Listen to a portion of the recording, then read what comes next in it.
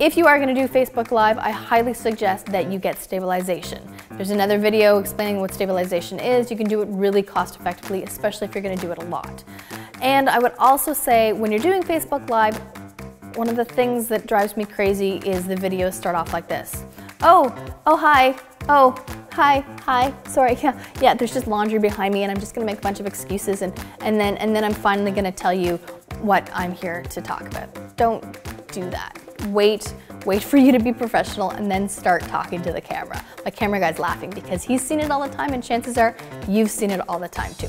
If you're going to do Facebook Live, don't ramble. Have a list of things that you want to talk about. Have them on a piece of Bristol board behind the camera so you can easily look. Have a timer. Do it in your kitchen so that you can see the microwave countdown so you know how long you've talked about each topic. A 5-minute video is too long. You need to be shorter than that. You need to be more concise. You need to be to the point. And you just need to make sure that you stay on topic because rambling on Facebook Live will just lead to no one watching your stuff. So be prepared, be professional, and practice until you're ready to go.